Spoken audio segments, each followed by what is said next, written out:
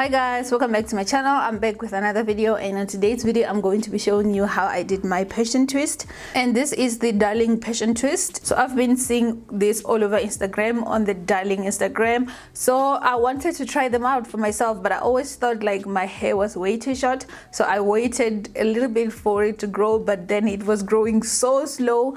So I came up with an idea of braiding it first and then doing the hair on top, which actually worked perfectly. So if you want to see how I did my passion twist on my short hair, which is about an inch long, then keep on watching. So I've been doing these little braids all over my head, from the bottom, like all over my head. I don't want my head to poke out of the twist, and I also want them to last longer.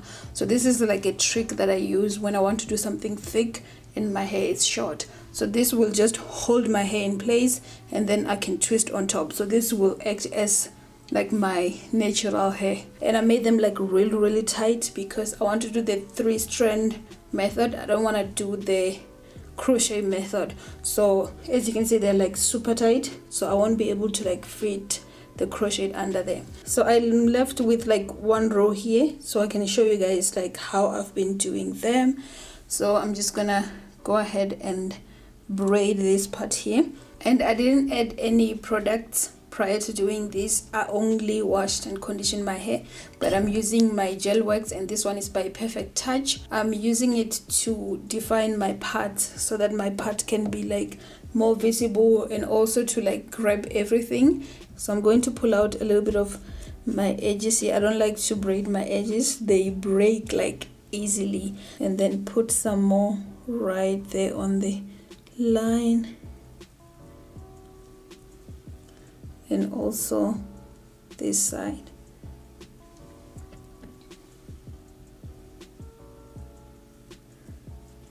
And now I'm gonna start braiding. So I'm not really using like a comb to part, I only use a comb to like make like the big lines.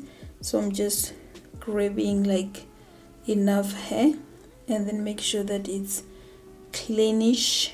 And the braiding hair that I'm using is the Darling 1 million in number 1. So I'm just gonna go ahead and braid this like as I would normally braid my hair.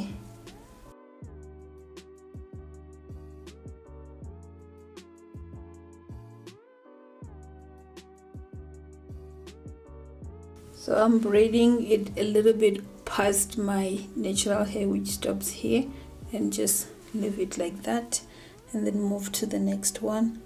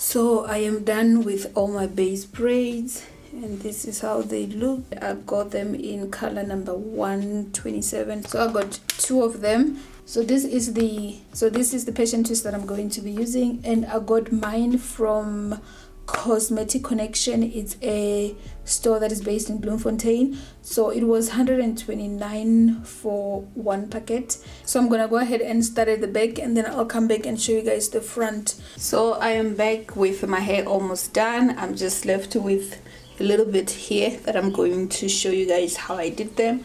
So this is how they look so far. They are really long. So the way I use them, I first stretch them out like this so that it can be easy to separate, and I only separated about like 25% of the hair, like so, and I just put the little piece on the side until I have enough. So I go ahead and stretch it out so it can be a little bit distressed, and then go on and braid on top of the little braids that I already made. So I just go ahead and grab one piece, start doing like a 3-strand braid first,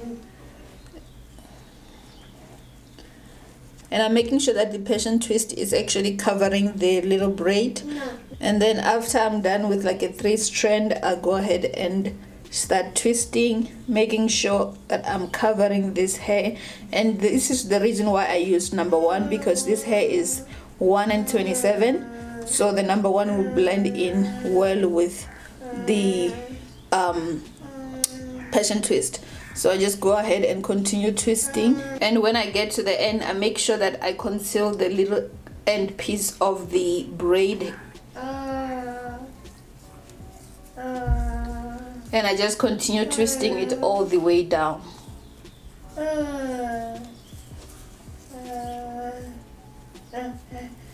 So this is how it looks, and then I just continue doing the same on the rest of the hair. So again, I pick up one piece, stretch it out like so,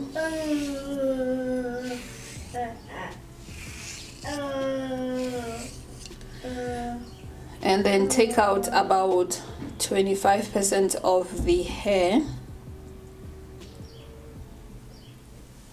and then make sure that everything is leveled, like down here, like you are right in the middle. And then pick up one piece of the braiding hair, and then do like a 3-strand braid first, like 3 or 4 times. I'm not really counting. Sometimes I do 4, sometimes I do 3, and then after that go ahead and start twisting. So I'm not sure if you guys can notice, but I'm not really following the curl pattern of the hair because this hair is like really loose.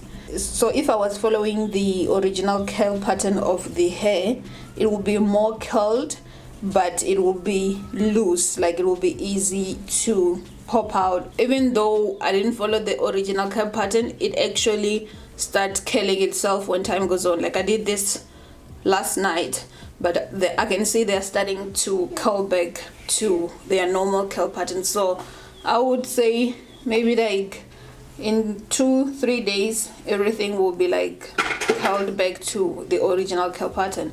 So I just continue twisting until I get to the end.